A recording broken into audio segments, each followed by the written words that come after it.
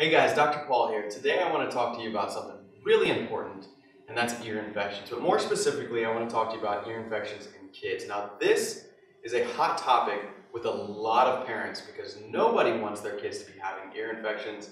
And more specifically, the typical treatment for ear infections in kids is going to be antibiotics, or it's going to be tubes in the ears. And if you're not familiar with what that is, it's basically where if you have chronic ear infections, then the doctor will go in and they will puncture a hole in your eardrum and then put a little tube in there so that all of the fluid can drain out so that the infection doesn't spread anywhere, it doesn't damage the ear anymore. Okay? But I'm blessed to say that I have my own 3-year-old daughter, and I was raised in a family of chiropractors, and we've never had ear infections.